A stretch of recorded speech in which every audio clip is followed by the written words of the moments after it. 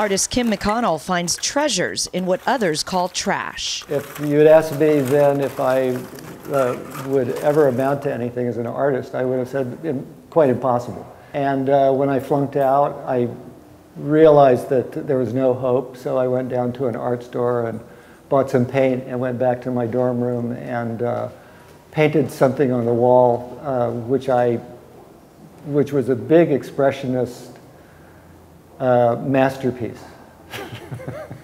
Got into Mesa College and took an art class and a poetry class and something else. And my art teacher recommended that I apply to UCSD. While I was in school, was kind of all over the place, from doing paintings to trying to put things together as objects, trying to not paint, and see what I could do just with color that was embedded in an object. It's almost 40 years worth of work, you know, from the mid-70s up until 2010. This is a retrospective. It's a compilation of years of work. Kim is interested in figuration and representing the figure sometimes, and of course it's a very playful way to do it with beach trash and little clown figures. This is a representation of what I made in the early 90s, of approximately 400 of these. And they were made from this collection of detritus from the beach. This treasure trove of items, this gold, basically comes from the beach.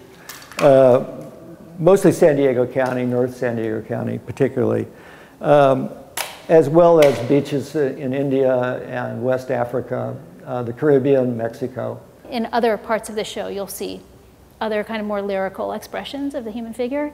And then he's also very interested in patterning and decoration. A lot of the work is layers of different patterns. The earliest work in the museum is from the early 1970s. And most of the work is on fabric. It's either on found fabric that I would buy in thrift stores and paint on and then sew in various configurations. And they were based essentially on Near Eastern textiles. I was kind of replicating that, but not by weaving, but by painting and painting very loosely.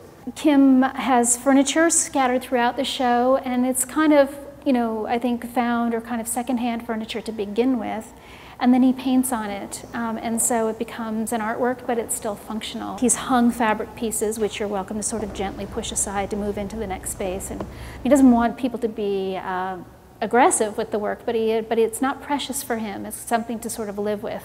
Actually, I was walking down the beach one time and with a bag full of trash, and there was somebody sitting on the beach who obviously, to me anyway, looked like he was homeless and drifting about. And as I passed, he said to me, "Say, bro, how much do you get for that stuff?" And all I could say was, "Well, it varies."